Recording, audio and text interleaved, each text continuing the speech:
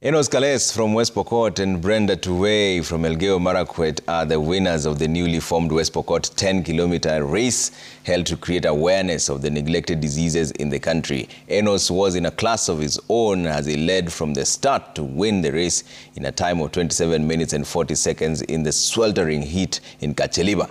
On the women's side, Brenda Tuwei won in a time of 33 minutes and 58 seconds. Among the guests at the inaugural race was D&D Director Louis Pirazo, West Pokot Governor Simon Kachaping, Interior Ministry Principal Secretary Raymond Omolo, France Ambassador to Kenya Arnold Schwartz, and D&D Ambassador former marathoner Tekla Lorupe.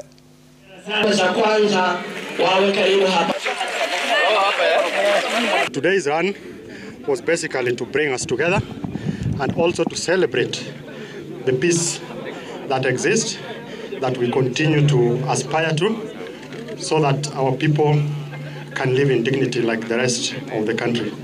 So it's been a good experience for me. Initially, I wasn't sure I would be able to run, but when I saw Tekla with me and she kept going, I decided why not. Kenya train is very cold. Na ni miss, but here imekuwa joto sana. Last weekend nilikuwa nakimbia 10K 10. I was position 5.